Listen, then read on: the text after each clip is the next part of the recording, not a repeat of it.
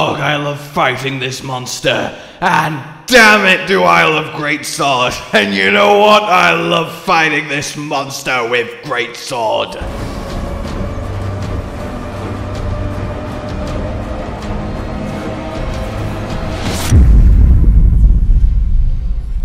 Hello, my fellow hunters! How are you enjoying your time against our new Primordial friend? Painful, fun, or painfully fun? Whichever way around it is, there's no doubt he is an absolute masterpiece of an ending for Sunbreak. And of course, with him comes one final new armor set, one final set of new weapons, and indeed, one final new best build for Great Sword. But has it actually changed much from the Title Update 5 version? The Primordial pieces are good, but they're not exactly insane, and I will tell you this right now, the weapon is just bad. For us, it's an element weapon, so no build-up boost, the raw is too low, we don't need the extra healing, it looks gorgeous, it's a shame, but it's nothing. So, Blood Awakening then, the new armor skill. I did an entire little testing video of this, but the TLDR here, if you do enough damage that you would heal for at least 150 health with your attack, even if you're at full health when you do it, you will gain 40 raw for 30 seconds, which is a massive, ludicrously large amount. That makes this skill very appealing, but that does also mean you need good uptime on it. Now, Greatsword out of all weapons is uniquely pretty suited to that. We like to snipe broken heads with Strongarm counters, and we always do enough damage to instantly get the biggest boost and maintain it. But all of that doesn't help if getting Blood Awakening and Blood Right makes our build overall weaker, even with the Blood Awakening damage, because we have to swap so many pieces to do so, versus the efficiency that is the Title Update 5 build. Well, this is the Title Update 5 build. And essentially, thanks to the bonus update, we have 3 choices we can make. All of them will add to this build, giving it more skills than it had before. We don't need to change or lose anything that's here. We can just gain power, which is always the best thing to do with power, is gain it. That sounded much cooler in my head. Option 1, add 5 agitator. You suck! Yeah, it's not really exciting. It's not a huge damage increase. It's fine. It's kind of that leftover skill people throw in when they just need something that generically makes them hit monsters a bit better. But it's kind of especially in Sunbreak with Afflicted and how they interact with Enrage uptime. Option 2. Add a playstyle defining skill, like Dereliction, so you have to deal with constantly being drained. Or add Bloodlust and have to deal with the Frenzy. You know, a skill that does give you more damage, but makes you work for it. Which I don't think are great to recommend in best standard builds like this is, as I don't think it's a fair, truly best build, because otherwise we would just be saying, play on 5% health with Heroics. That's the kind of extreme side of that.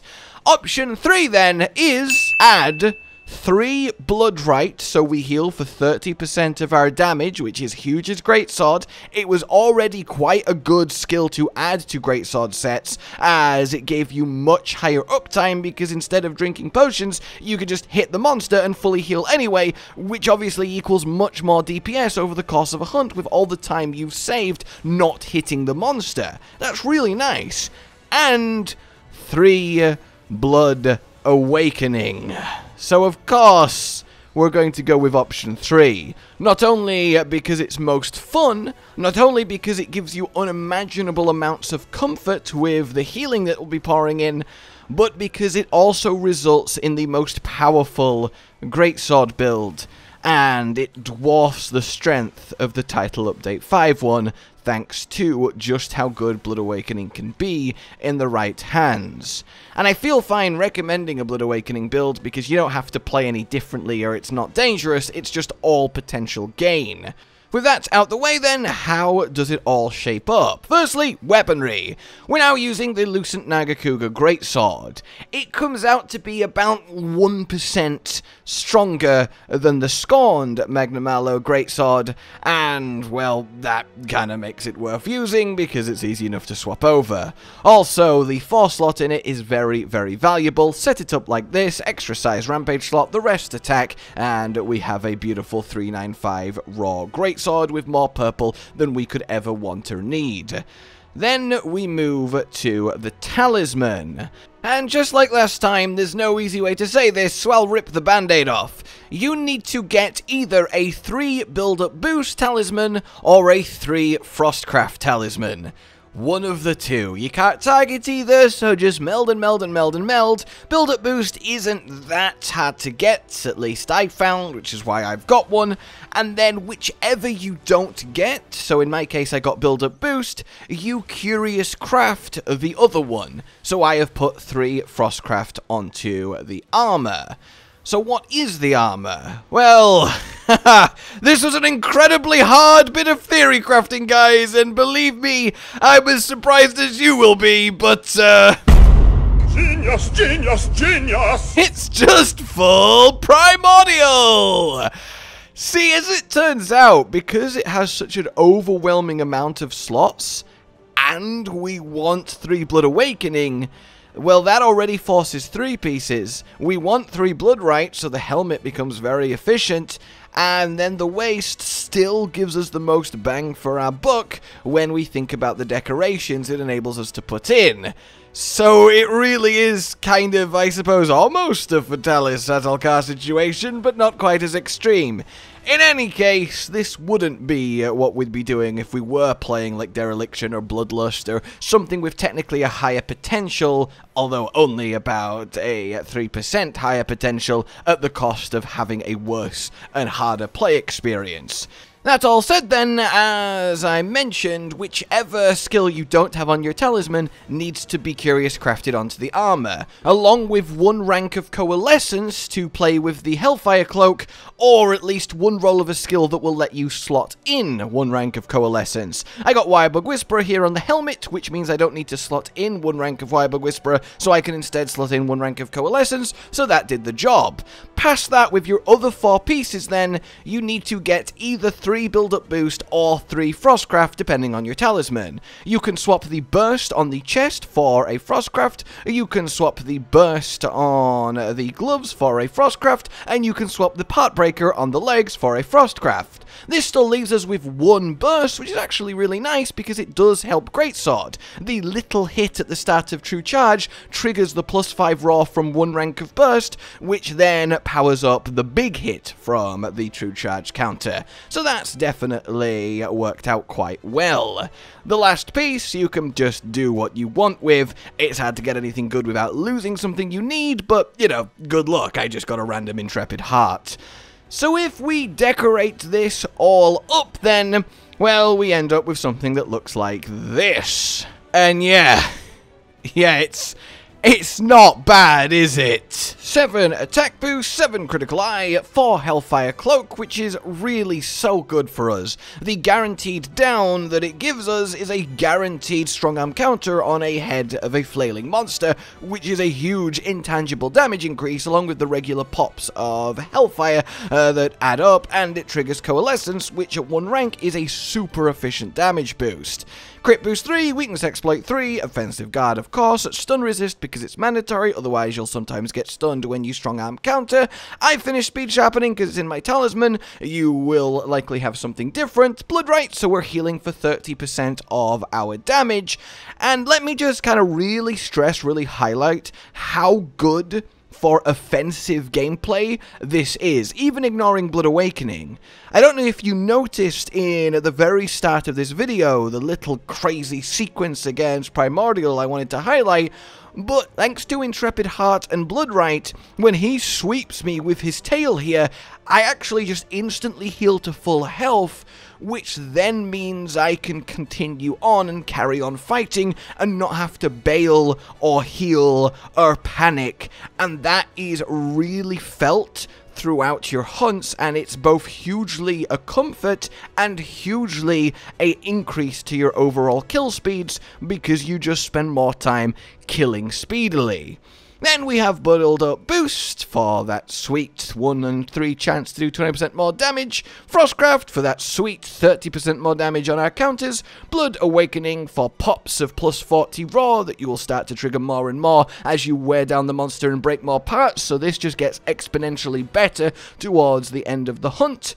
Then we have a few leftover random skills from Curious Crafting, the one required Wirebug Whisperer so we can Strongarm as much as possible, the one Coalescence to keep rolling thanks to Hellfire Cloak, the one Burst which is still nice, and then a random Intrepid Heart I've got, which does come in clutch sometimes, as we just saw. That all said then, this is the exact decoration setup that I've gone for. The Coalescence would be a Wirebug Whisperer if you had the reverse happen on your Curious Crafting, but other than that it's all fairly simple and straightforward stuff. So yeah, essentially you have the same best Great Sword build as Title Update 5 with a Matsu, the same playstyle, the same Hellfire infusion on top of every single offensive skill we could ever want. And now on top of that, we have massive self-sustain healing from Bloodrite that gives us massive boosts of Raw from Blood Awakening, and those combined just feel really, really good to play with. It is a damage increase, as we'll see when we go over the maths of the build, but just from a pure, you will notice how much better this is to hunt with. It's really excellent. It really, really is. So let's actually look at those hard numbers then.